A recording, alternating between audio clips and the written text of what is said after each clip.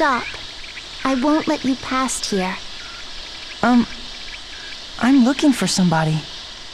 So can't you let me through? No, I don't know you. You're a stranger. I don't trust you. What a brat. She won't listen to anything we say. You don't trust me? What can I do to win you over? I know. Will you bring me the star? Huh? A star? I think she's talking about the one on the Christmas tree down at the station mall. So you want me to bring you that star? Yes. Okay then. Wait right here. Guess what? There's a shortcut to the station mall by taking the roof stairwell. Pretty convenient, huh?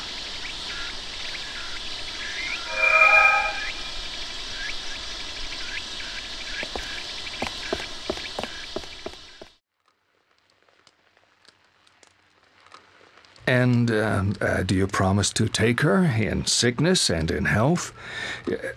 How's the next part go? Oh, come on already. Do it right, Dad. Cut me some slack. I'm not even a priest. I've never done this before. It's no use. Let's start over from the top. Don't worry about it. How about we make it simpler? This is our ceremony. We'll do it the way we want it. She's got a point. Ready, Dad? I promise to love her for the rest of my life. And I promise the same. All right then. In that case, I can kiss the bride, remember? I was going to say that. Her smile was so sweet. I found myself grinning back. I never realized how easy smiling could be. The happiness I'm feeling this very moment makes all of tomorrow's fears trivial in comparison. Whatever happens in the future, I'll always have this moment. All I want to do now, from the bottom of my heart, is share this happiness with my son and new daughter. Even if the inevitable end is not that far off. Thanks, Dad. Yes, thank you, Father. Congratulations to both of you.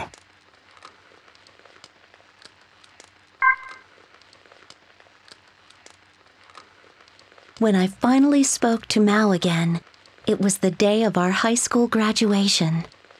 I heard from our homeroom teacher that Mao was going to college in some far-off city. It was a college where he could really pursue his study of botany. I didn't want to leave things as they were. After the ceremony, I searched the school and found Mao by the school garden. It had been so long since I saw him up close, and he was a lot taller than I remembered. His long, slender fingers were black with earth, and his hands looked weathered. The strap of his canvas shoulder bag had been loosened to its maximum to let his bag fall to his hips. Somehow, that was enough to make my heart race.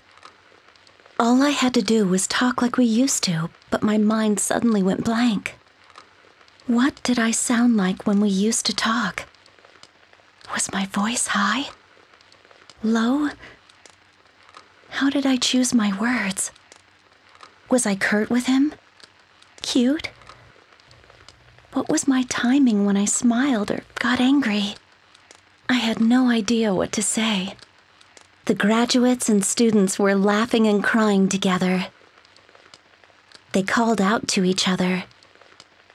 Their incessant flow of words echoed through the school halls and reverberated around us. We'll always be friends. Take care. Good luck. Goodbye. Come back to visit. I listened closely to borrow some of their words, but none of them were what I wanted to say. Mal, come down here. That was all I could finally manage to say. After a quick look of confusion, Mao kneeled before me, eyes on mine. There was that familiar scent, the smell of damp earth.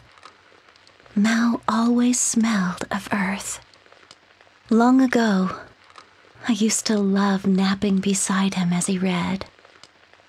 It felt like I was lying in the middle of a grassy field. I finally felt like I was with my old Mao and was able to speak naturally. How's your research for the lantern blossoms going?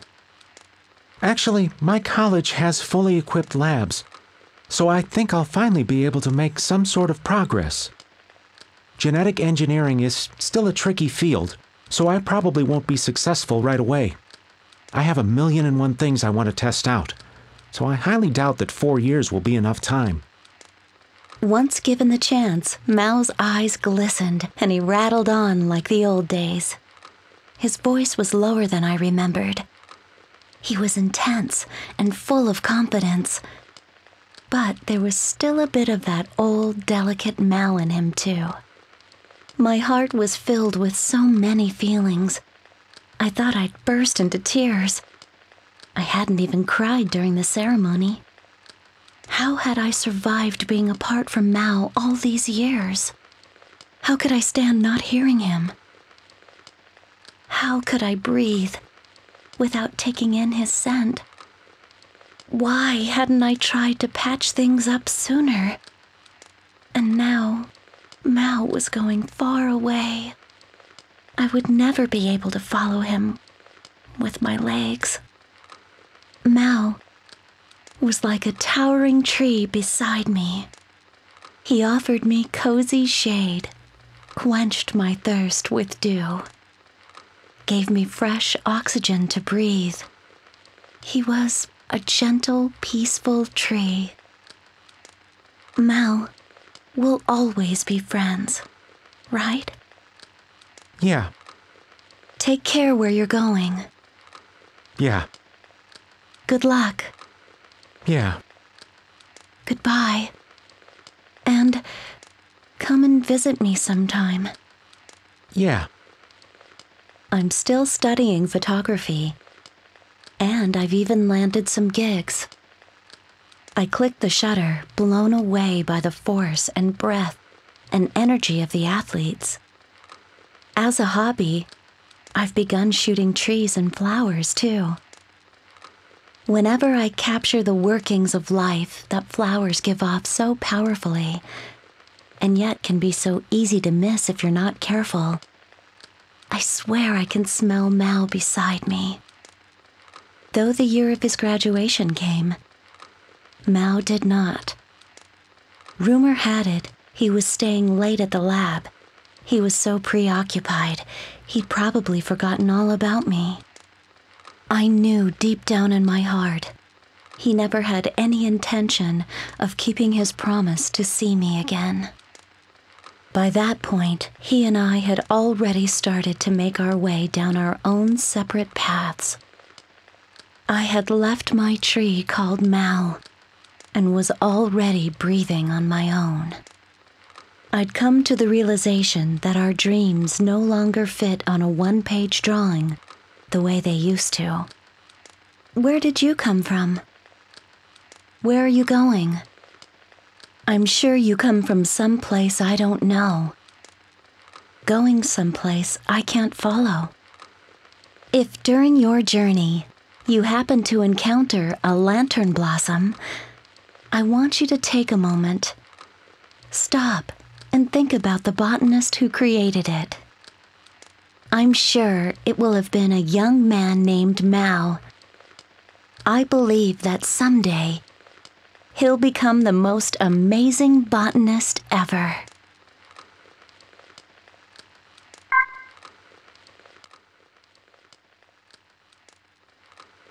Oops, it's already recording. Okay, I'm on my way out to say goodbye to this world. I might not make it very far, but even if I only make it one step, so long as time permits me, I want to see this world with my own 2 eyes. I want to leave proof here that I existed in the world. So,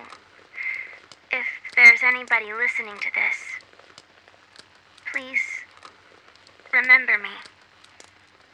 Remember that I was alive. Dang, that was pretty gloomy.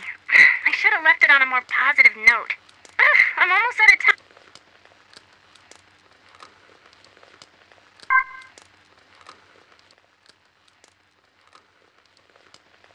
If we worked without ambition, spent our days with time on our tails, never thought we were happy, and will now disappear without leaving any memory, then what, just what, was the point of us?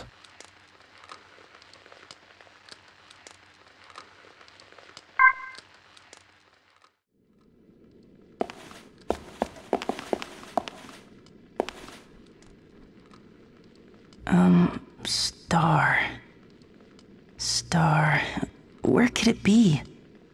I don't see it anywhere. It looks like only the star is missing. Hey! What's that?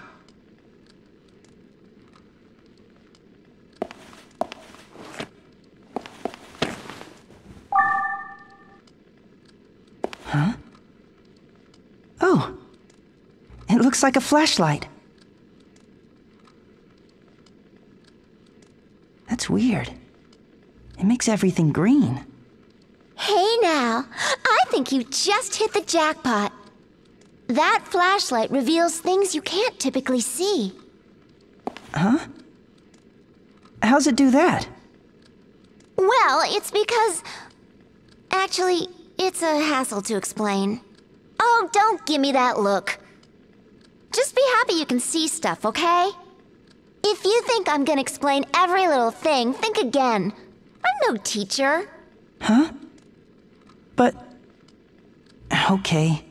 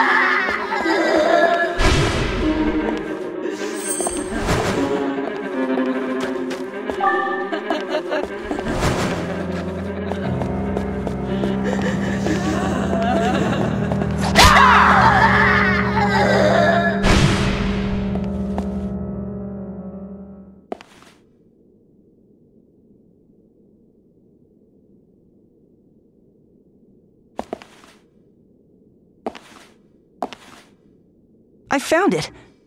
This must be the star she wanted.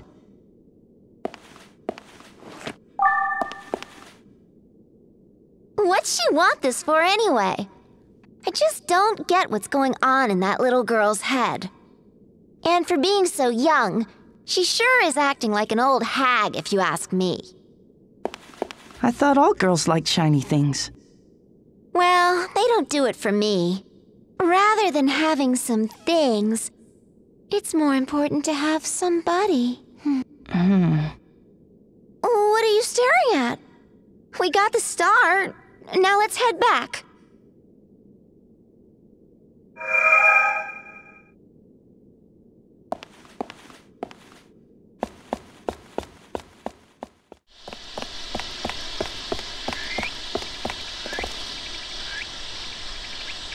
I brought you the star. See?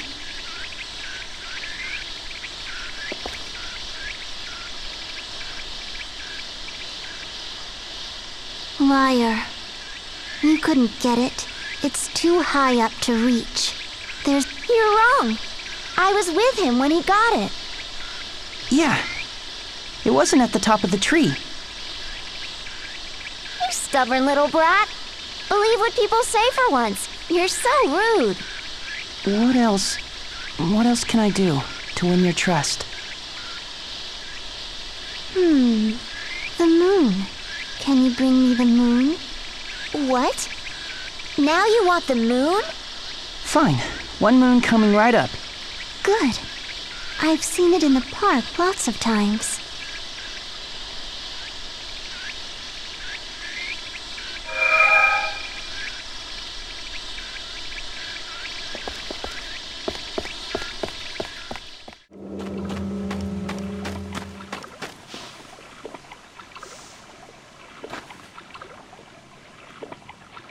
I think this is the moon she wanted. Yeah, but look at it. It's cemented to this sign. There's no way we can get it off. But we finally found it. There's no point trying to pull it off. I did it. It came right off.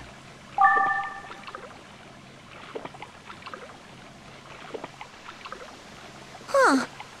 The sign must have been rotten. Well, good for you.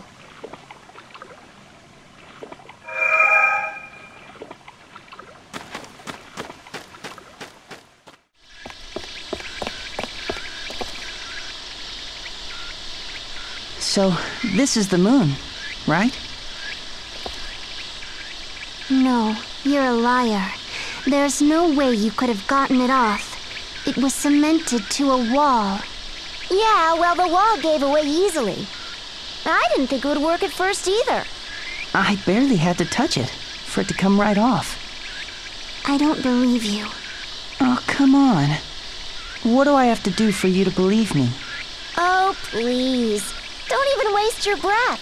She won't believe you no matter what you do. Well, my ring. Could you get back the ring I lost? She'll just pull this all over again. Let's forget about it.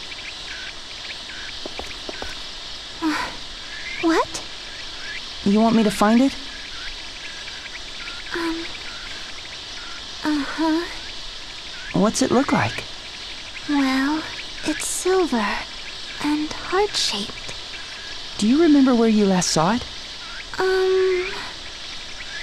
I'm not sure. I think it was in the hotel restaurant. Okay, I'll be back. Oh, okay. A silver ring, huh? I've got a feeling this is going to be the toughest hunt yet.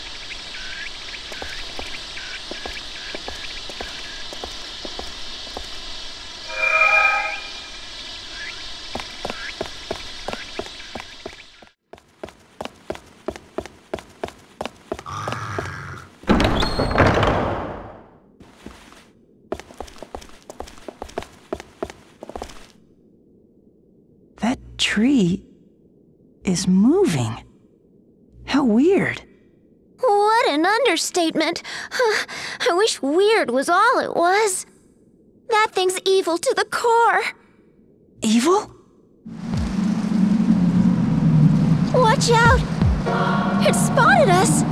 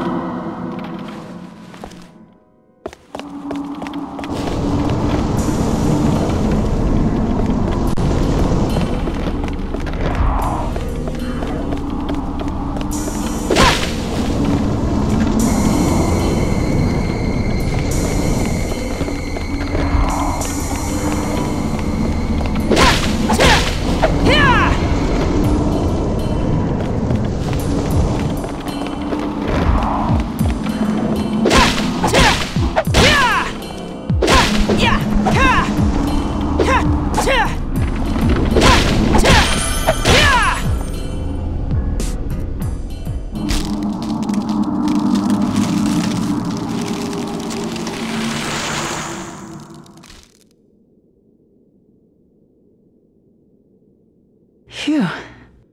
I guess that took care of it. I gotta say, for being such a pretty boy, you're kinda tough. I guess being on my own has made me that way. Hey, what's that? It's glowing. What is it?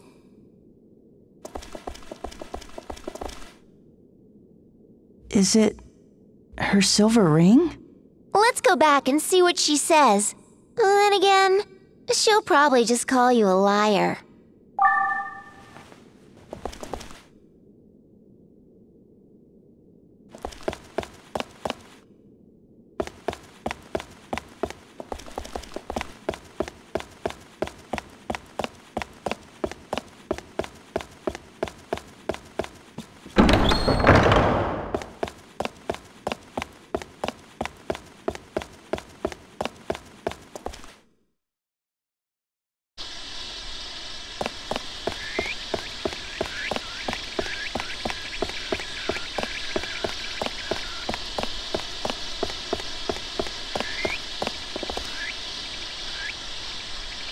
Here.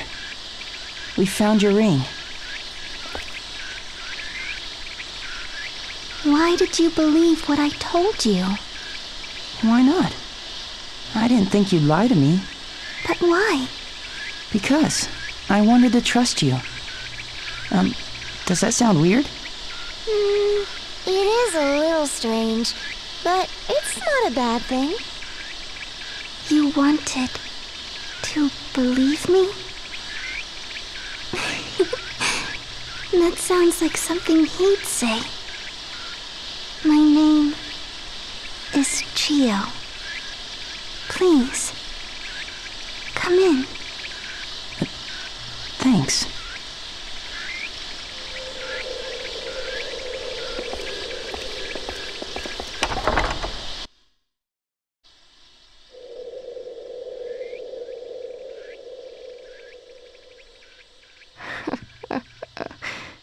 You found my ring for me.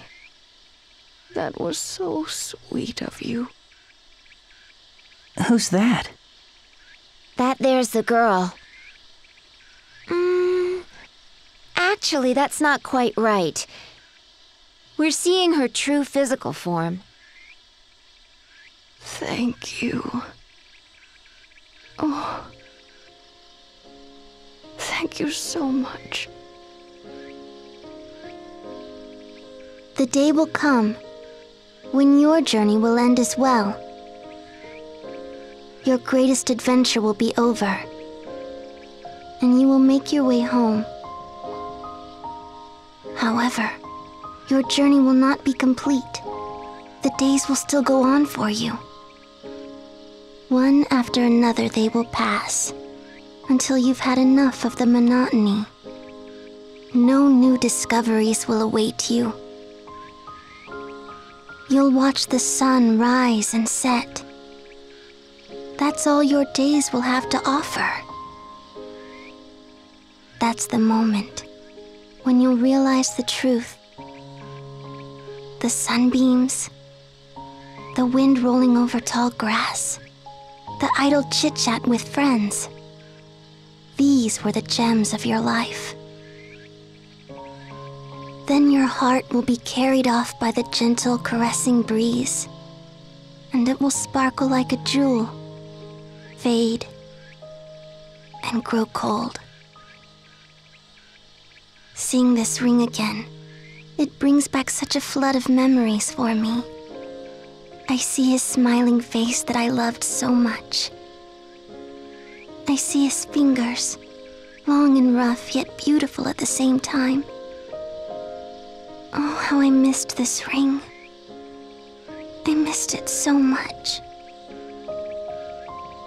And yes, I know, I don't have much time left. But for you, I'm sure there are many tomorrows still waiting. So, you must go on your way. You must live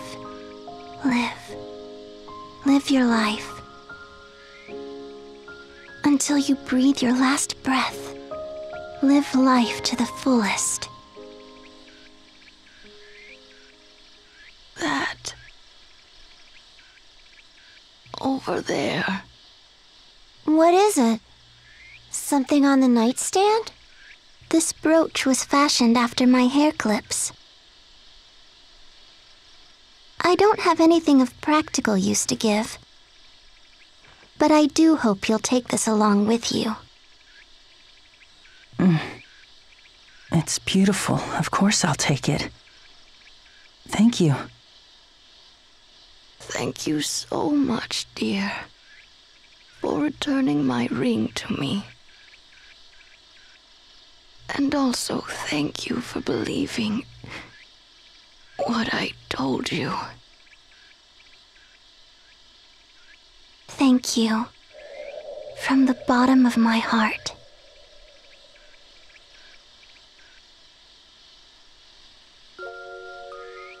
Let's go. There's nothing we can do. We can't leave her like this. There's no saving her anymore. Besides, you have to go out and meet your own tomorrows. Don't you remember?